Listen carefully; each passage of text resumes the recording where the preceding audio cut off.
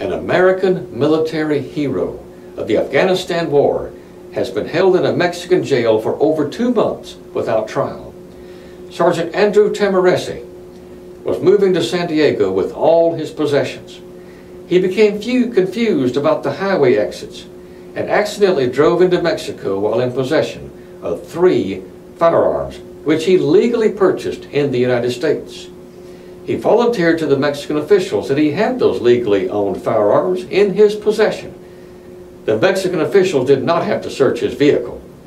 They searched it anyway, and he was arrested. He cannot be guilty of a crime when he blundered into Mexico.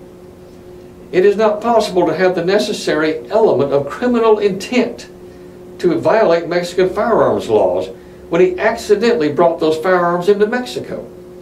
There are no jury trials in Mexico. The prison bureaucrats are in charge of our man.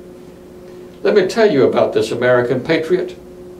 He joined the military in 2008 and became a .50 caliber machine gunner on top of a Humvee. His bravery in combat earned him a battlefield promotion to sergeant. Sergeant Tahmooressi served 2 tours of duty in Afghanistan and was honorably discharged November 2012. Help me bring this fine military hero, this fine American, home. Help me join our efforts to free this American by signing the petition in the description section below. We only have a few days left, my friend. Join with me. Help me free our fellow patriot.